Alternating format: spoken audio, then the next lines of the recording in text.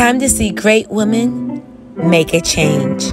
And this time, Savannah Black Women Win was on the scene, doing their part to make a difference. Thursday, Savannah Black Women Win held an event at Subway's to raise money for the Harris-Watts election by selling stylish t-shirts and bags. They also continued to spread information and gave out signs to support the campaign. This is more than just a social group. This is a collection of strong, intellectual females that have been changing the mindsets of the strength of the Black female's voice.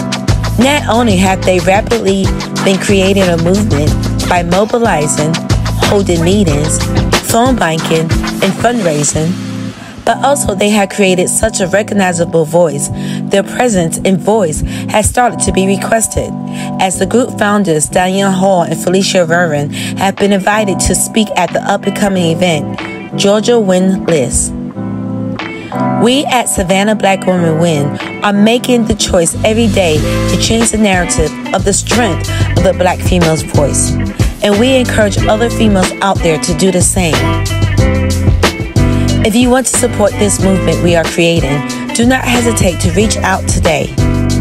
You can go directly to our page, Savannah Black Women Win, to sign up, or you can contact any of our 6 moderators, Danielle Hall, Felicia Vernon, Brittany Odom, Kay Styles, Chastity Perry, or myself, Divine McMillan. There is always a way to make a difference, and even if you're not ready to mobilize just yet, you can still purchase a stylish t-shirt and or bag by contacting Kay Styles.